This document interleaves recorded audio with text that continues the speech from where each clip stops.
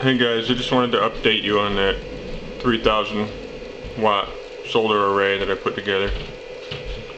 This is the wattage coming from it right now. It's a pretty cloudy day. Keep getting a couple peaks of sunshine, but nice and cool out. This white meter here is actually my 400 watt array, which I have wired into this 250 watt grid tie inverter. I got this inverter off of eBay. I think the eBay name was Using God's Free Energy. So you might want to check him out. He has 100% feedback and he sold a lot of units, so sounds like he's keeping everybody happy. We got some good readings here now. 1450 watts.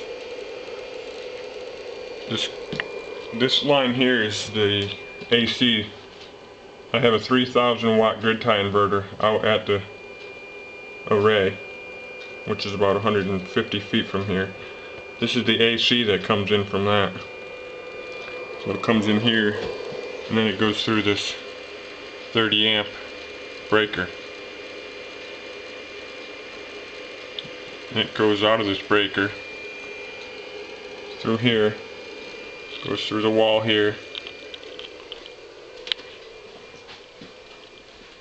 goes out through here.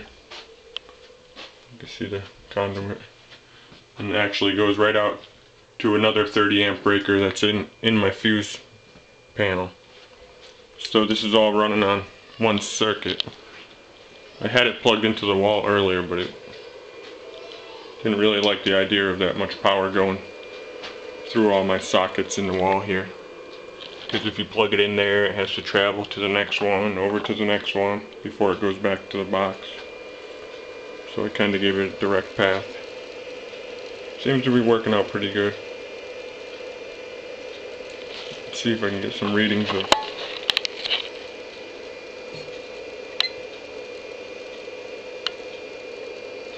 That's the cost that it's made so far, $6.76, which doesn't seem like a lot, but it will add up.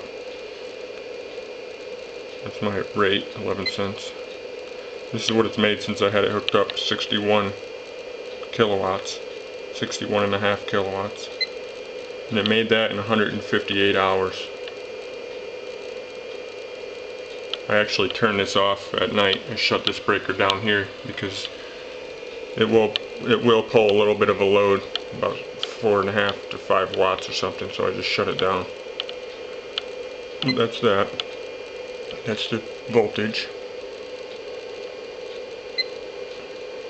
And those are the amps coming in. 9 amps. Goes up to 10 there. You can see this is the DC amperage here from my 400 watt solar array. So it's got about 12 amps DC right now. So on the AC side, you got 12 amps coming in. And right now we have 1400 watts. So it seems to be working pretty good. I'm getting about half the power that I wanted to, but that could be a little bit in line loss. And maybe my panels aren't sitting exactly the way they should. They're sitting about 35 degrees. You see the 400 watt arrays putting out pretty good today. It was almost up around 200 a little earlier, which is pretty good for that. Alright guys, just wanted to give you a little update on that. It's been a few days since I updated anybody on it. We'll get a little view of the array out here. See it across the lawn there. And today is Mother's Day, so if any of you mothers are watching, happy Mother's Day. The windmill's just starting to fire up. Get some power out of that today, hopefully. That just goes into a battery bank that I have.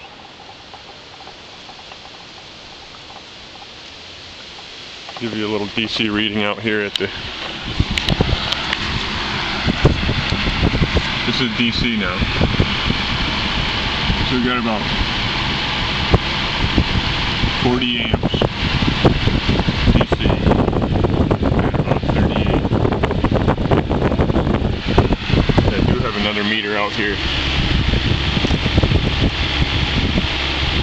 someday I'll figure out what the difference is from this meter to the one in the house, and I'll be able to figure out what I have for line loss. This meter's made 63.5 kilowatts. I think the other one in the house said 61, but I'll have to check the video when I watch it. And here's that AC line. It starts here, goes all the way down and around, down here. Got a little shadow of the wind turbine. Goes all the way down to the house. So it's working out pretty good. Alright guys, thanks for watching.